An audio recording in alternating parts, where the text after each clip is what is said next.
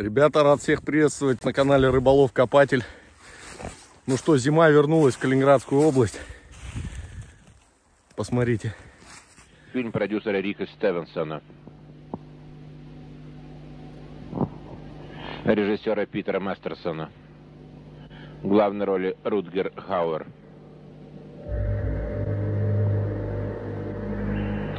Арктическая тоска. Так, ну что, у меня новый рюкзак, друзья. XP, все дела. Потом покажу подробнее, что как.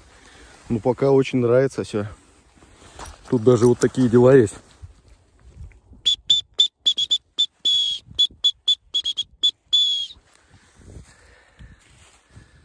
Погнали. Буквально сразу же словил сигнал. 79 било. Советы 3 копейки. 48-й год.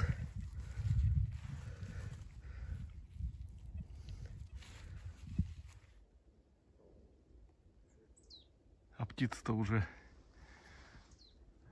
простреливают маленько.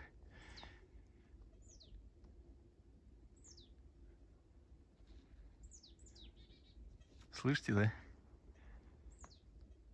Вышел к ручью, наконец-таки.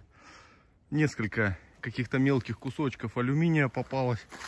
И вот чуть покрупнее клепанный алюминий. Смотрите, здесь какие-то маркировки немецкие. СП-8. От какой техники, не знаю. Не авиация ли это? Может, тут подбили немецкий самолет.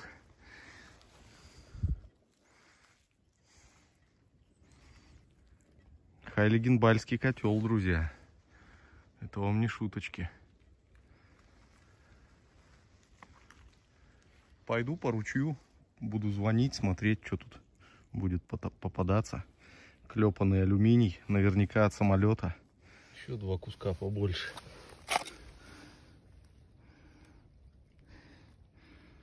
Тут, видите, какой-то продавленный.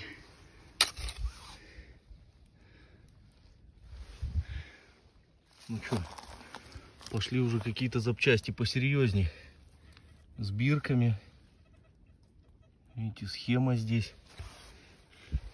Еще куски алюминия.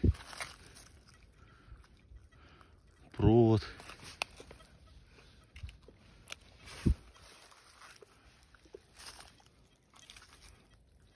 Тут медь, похоже, какая-то.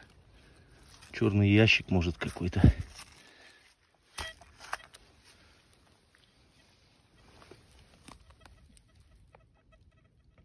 Хильграу, рот. Еще одна бирка со схемой. Гельб, Шварц, Ров или Рот.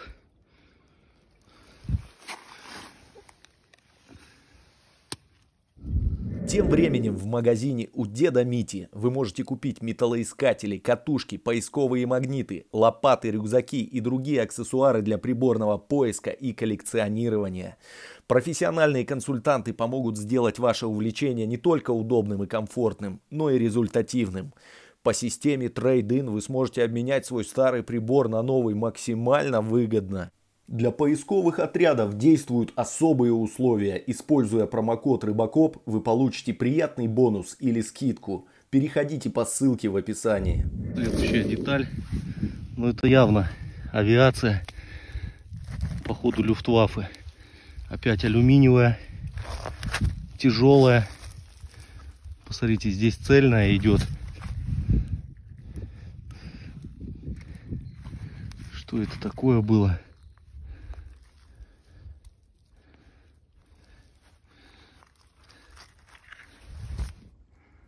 Еще одна деталь. Но сомнений нет уже, что это самолет был. Вот она, эта топь. Походу тут все и лежит. Перекусил. Может, парни подойдут сейчас. Что про рюкзак? Пару слов сказать.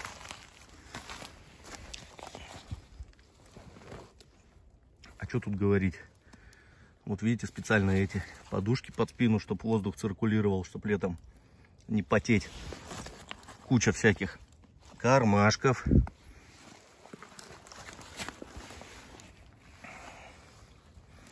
Тут для наушников специальный карман. В общем, много всяких ништяков.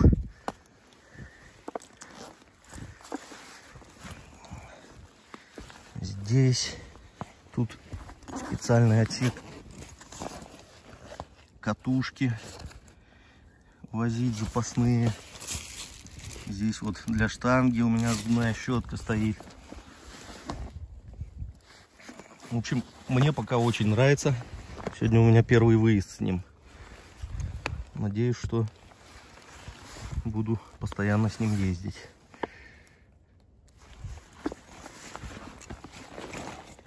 Вот.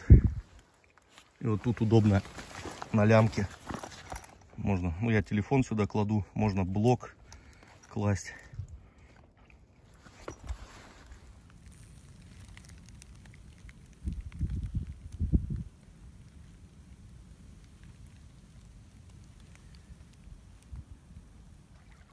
Заманчивый сигнал 99 был. И опять у нас цветные вопросы.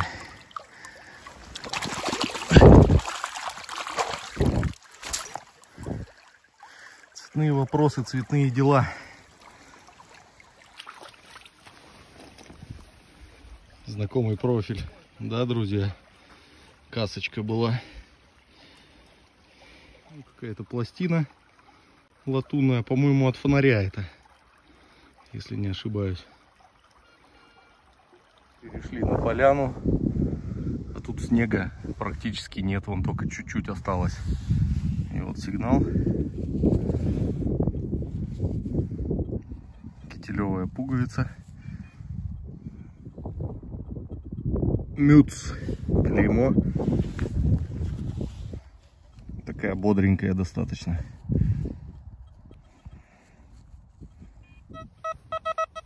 Ой, друзья, что-то дюже интересное выскочило. Посмотрите. Типа пуговка, гирька или подвеска какая-то с намеком на серебро. Сейчас почистим, посмотрим. Похоже на пуговку, гирьку.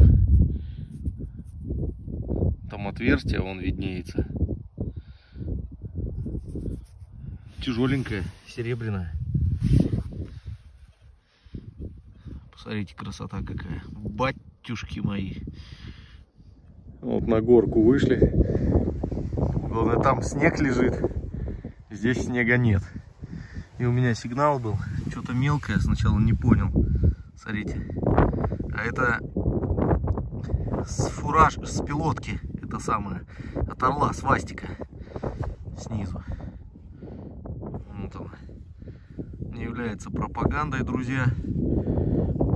Только история на канале Рыболов-копатель. И коллекционирование.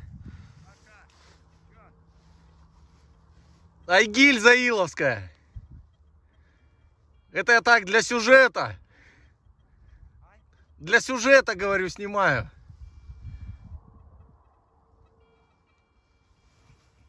Вот она. Царица полей. Иловская гильза. В самую горку зашел.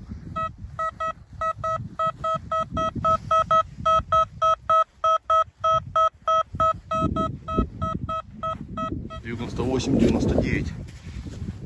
Или иловская. Точно. Или иловская, или иловская. Может даже и не партийник, а зимняя помощь были такие. Не, партийник. Вон у комрада сигнал. Уставший, капец. Эмальки нету. Значок. Да, вон он. Что-то проглядывается там. С иголочкой, посмотри. Ага. Охренеть. Подбирать не будем сильно. Потихонечку щеточкой потру, да и все. Ну ништяк. Вот такой значок попадается. Все-таки поле рабочее, нет-нет. Ну да. Смотрите, снега почти уже и нет. Сейчас, наверное, плюс 4 где-то. Плюс 5 уже. Поброжу по полю еще, пока их ждать буду. Может, что интересное будет.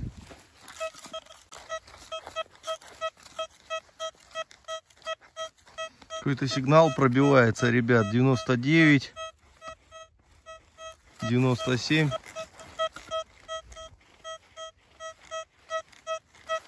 И вроде как глубоковато лежит. Давайте попробуем его оттуда того. Мягко как копается прям.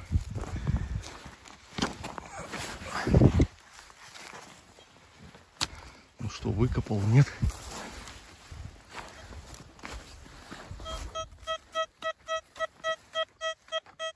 Докопался, блин. Кажется, лопатой шкребанул. Смотрите. Опа! Что это у нас?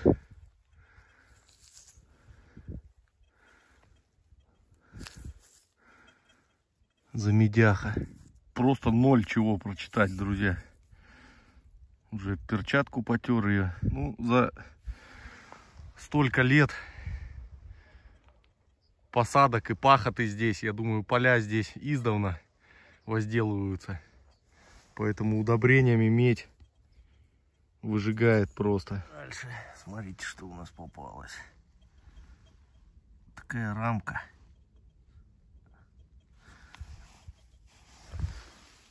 Сначала не понял, что это. Потом выправил маленько. И тут населенный пункт, я так понимаю.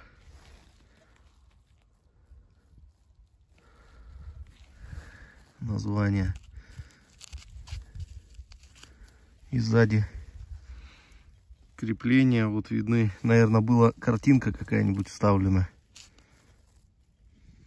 Обердонау.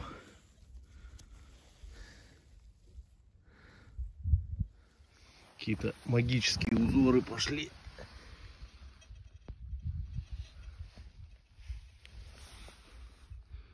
Безделушка.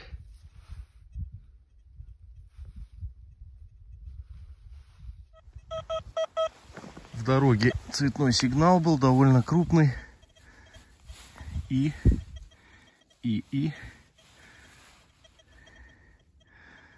крышка от часов.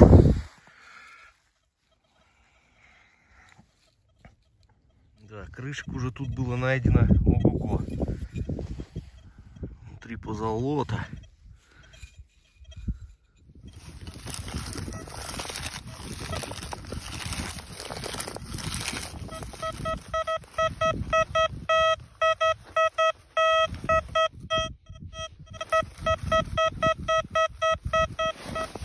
Что бы это могло быть? Проверяем.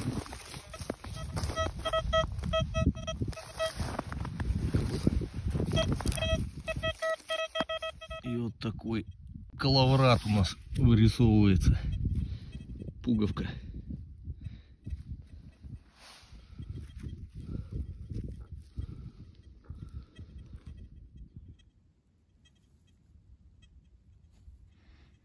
Какой-то цветок. Смотрите, ребят, козлики.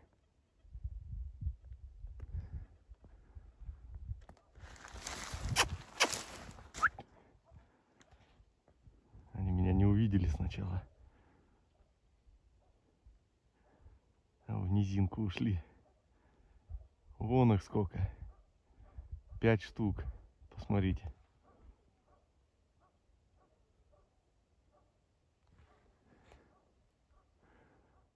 Я что-то не пойму.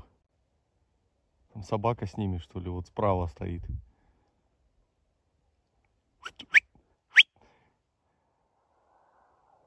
Но это вот идет. Задница белая. Это косуля 100%.